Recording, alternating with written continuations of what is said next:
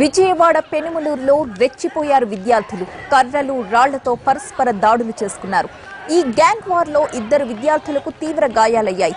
ఈ ఘటనను చిత్రీకరిస్తున్న మీడియాపై విద్యార్థులు కర్రలతో దాడి చేసి కెమెరాలను ధ్వంసం చేశారు. పెనమలూరు పోలీస్ స్టేషన్ ఎదురుగానే ఈ బీభత్స కాండ జరిగింది. విద్యార్థులు రాళ్లు రువ్వుతుండటంతో స్టేషన్ నుంచి పోలీసులు బయటకు రాలేకపోయారు. అటు ఈ ఘటనతో స్థానికులు సైతం భయంతో తలుపులు వేసుకున్నారు. ఒక ప్రైవేట్ హాస్టల్ కు చెందిన విద్యార్థుల మధ్య విభేదాలే ఈ దాడికి కారణంగా పోలీసులు భావిస్తున్నారు. ఇక్కడ నుండి వచ్చింది కదరా.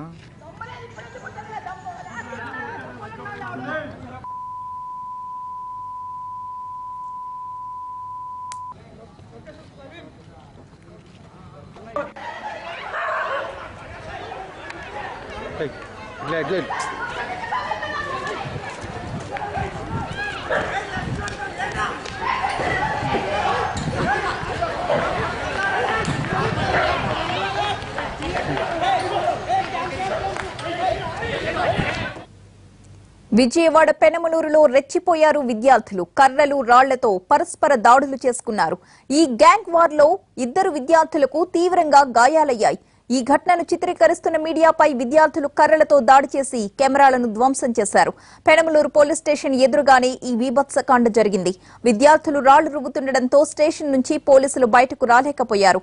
అటు ఈ ఘటనతో స్థానికులు సైతం భయంతో తలుపులు వేసుకున్నారు. ఒక ప్రైవేట్ హాస్టల్ కు చెందిన విద్యార్థుల మధ్య విభేదాలే ఈ దాడికి కారణంగా పోలీసులు భావిస్తున్నారు. గ్యాంగ్ వార్ పై మరిన్ని వివరాలు మా ప్రతినిధి శ్రీకాంత్ అందిస్తారు. శ్రీకాంత్, విద్యార్థుల పరస్పర దాడులకు సంబంధించి ఎలాంటి కారణాలు వెలుగులోకి వస్తున్నాయి? పోలీసులు ఏమంటున్నారు?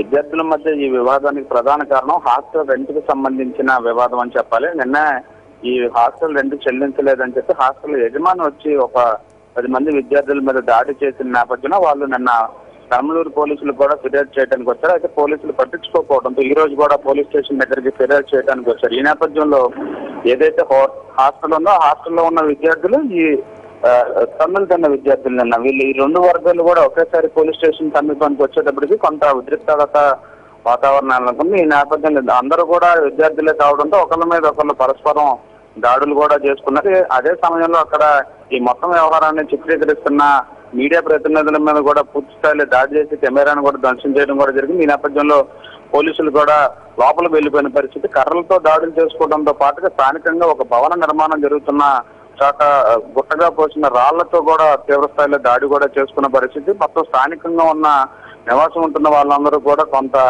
తీవ్ర ఆందోళనకు గురైన పరిస్థితి కూడా ఉంది. ఈ అనంతరం ఆ పోలీసులు కూడా రావడం జరిగింది. 2 వర్గాలను కూడా ప్రస్తుతం స్టేషన్ లో ఉంచారు. ప్రస్తుతం విచారణ అయితే కొనసాగుతోంది. Right, thank you Srikanth.